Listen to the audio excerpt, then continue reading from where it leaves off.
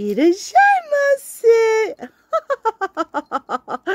Welcome back to Nappy Cat. We're so glad that you can join us today. In today's video, we're going to talk about a special kitty named Tommy, the blind therapy cat. This is so precious. He is a gray tabby who reminds me a lot of Neffy. Yeah! He's a sweetheart who visits group homes and nursing homes every week. Yes, he has people who look very forward to seeing him. Yes, this is a precious story that just about made me cry in a good way. In 2011, Tommy had been abandoned at a local veterinary office at only 4 weeks old. He was just a month old. Yes, he was malnourished and he had such an awful eye infection. Both of his eyes were severely infected, and the veterinary office had to take the eyes out to save his life. Well, Christy Santaro, who is a retired special education teacher, fostered him. And people I find who work with special education children and adults are very special people. My sister works at HCAR, for example. She's been there for 18 years and has worked with disabled people. I also had someone that I worked with as one of my early jobs in my late teenage years. Yes, and Tabitha changed my life. She was only like a couple of years younger than me. She had cerebral palsy and had the biggest soul you've ever met in the world. Yeah, so this kitty did too. Christy and Tommy actually became a therapy team, visiting hospitals, visiting assisted living facilities, nursing homes, and even teaching kids at schools about disabilities. Yes, she would bring in the blind kitty and help them realize, don't just give up on life. Even if you have a challenge, don't just give up on life.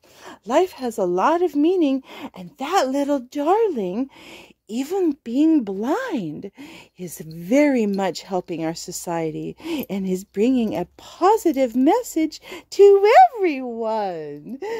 Yeah!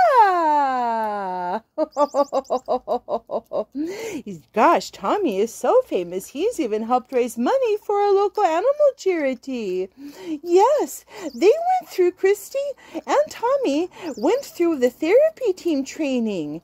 I think it's really neat. It has to have a certain type of kitty. You can't just have anybody do that job. Even with kitties, they have to be very friendly and outgoing, good with people, able to walk on a harness and leash without panicking when situations change, which in his case, he has a lot of difficulty with that one. He doesn't like big loud sounds at all, like cars. No, they can scare him pretty bad. But these two did get through the training, and they started visiting this was so sweet. They started visiting nursing homes, hospitals, and October the 1st of 2020, on the first anniversary of the mass shooting of the Vegas Strip, they visited with the first responders. Pet Partners is a really neat group that a person's able to actually get themselves and their pet trained through and certified as therapy animal teams. Yeah! Now, I want to say they need more people with kitties because they only have 200 teams and they have 13,000 doggy teams. So, any of you that wants to get interested in joining, if you have a special cat that you think might qualify, check those guys out. I'm not affiliated or paid or anything like that by them. I'm a person who supports those who support cats, whether they're a shelter, whether they're a therapy cat place. I respect that a whole lot, and I love the progress that our society is making in understanding just how precious these ones are. Yeah! Thank you all so very much for watching our videos today. If you like the content of our videos, don't forget to take those paws and paw that like button.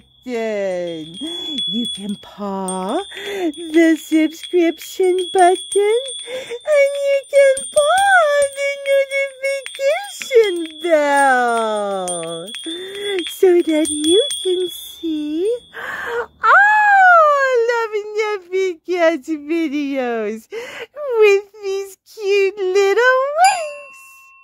Such cute little wings.